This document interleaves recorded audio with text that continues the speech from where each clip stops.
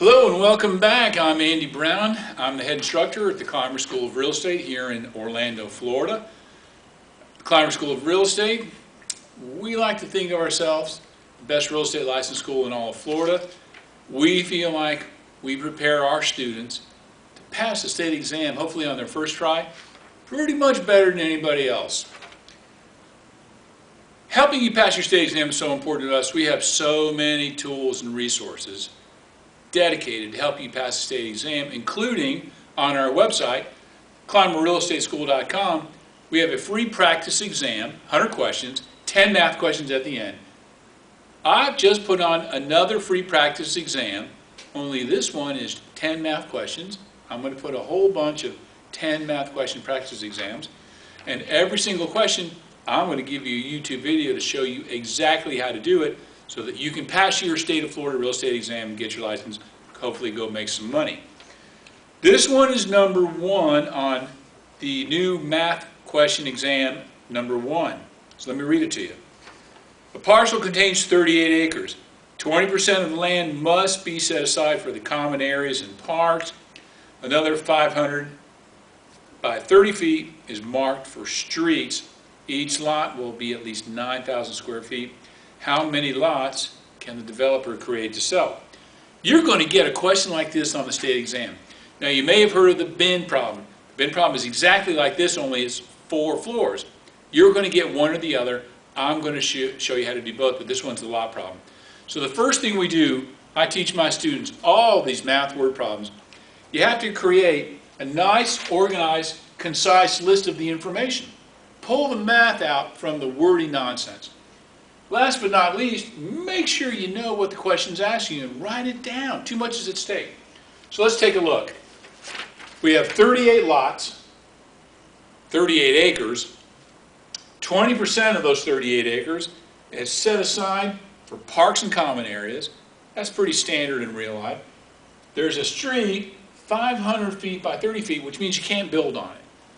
Every single lot is at least 9,000 square feet, so after you figure out how much you have, you take away what you can't use, divide by the lots. How many lots do you have? So tell you what, let's work it out together.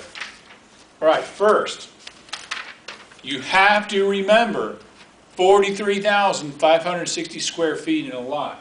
I'm going to multiply 38 lots times 43,560 square feet in a lot. One of my instructors says, 4 little old ladies doing 35 and a 60. Any way you can remember it, you have to remember it. That number is, would you believe, 1,655,280 square feet. 1,655,280 square feet. Now remember, that's in 38 acres. We can't use the 20% for parks, so how much is 20%? Let's take a look. 20%, turn that into a decimal, 0.20, times 1,655,280 is 1,324,000. Well, hold on, I'm getting ahead of myself. 20% is 331,056. Let's try that again. 331 and 56 square feet that can't be used. So now I'm going to subtract. I started with 1,655,280 square feet.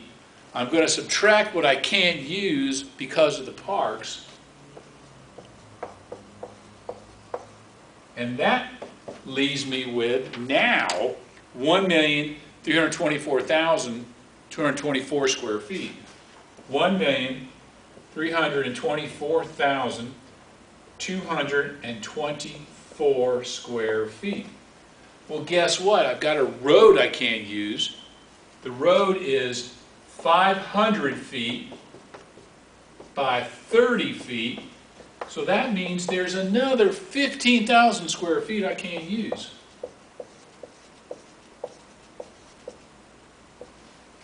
Now I've got to subtract the street I can't use from what's left. So let's see. 1,324,224 square feet that I can work with minus 15,000 square feet that I can't use is,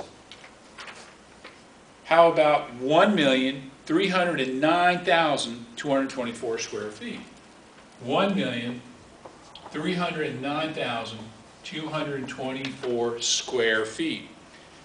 Every single lot is 9,000 square feet, so I'm going to divide it by 9,000 square feet per lot.